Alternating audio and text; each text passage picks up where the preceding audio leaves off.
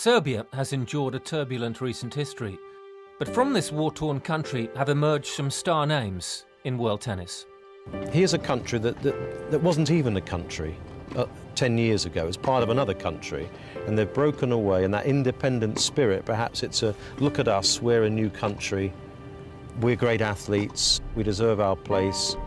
At the time when I was a kid and when I was breaking through into the tennis world, the country was falling apart. My family really didn't have money. I should have felt the pressure, but I actually didn't, because maybe I was, I don't know, crazy in the head, and I didn't really care about any of that stuff.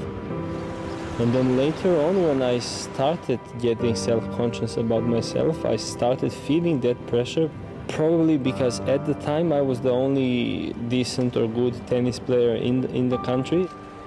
Today, Serbia has a new tennis superstar. The success of Novak Djokovic has only increased the pressure on Janko.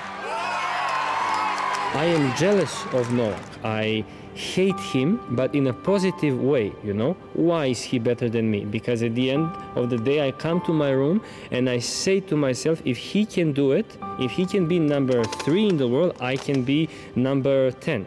And even if I don't become number 10, there is this positive thought in my head which is making me be better. Breaking into the top 10 means being successful against the world's top players. That holds no fear for this 25-year-old. When you play against top guys, the most important thing is to stick with them until 4-all, 5-all, because they do choke. Djokovic, Nadal, Davydenko, everybody chokes. It's normal. It happens sometimes and sometimes it doesn't. But a bigger chance to beat a top player is to start strong and stay strong with him until 4 or 5-all, because if they do make an early break, then it's almost unthinkable to fight back. Yet no matter what his results, Janko Tipsarevic's tennis philosophy will never change. The great thing about tennis is that if you lose on Wednesday, you have another guy waiting for you across the net on next Monday, because the next week is starting.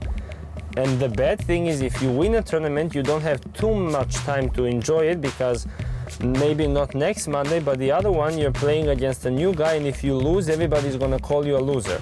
So the most important thing is to enjoy this from hotel to a hotel life as long as it lasts. And the beauty of it is that all of us are doing the thing which we love the most.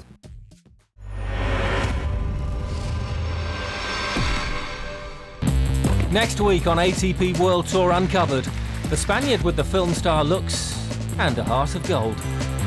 Guapa. Fernando Verdasco, as you've never seen him before. And we'll turn back time to catch up with one of the grass court greats, Stefan Edberg. See you then.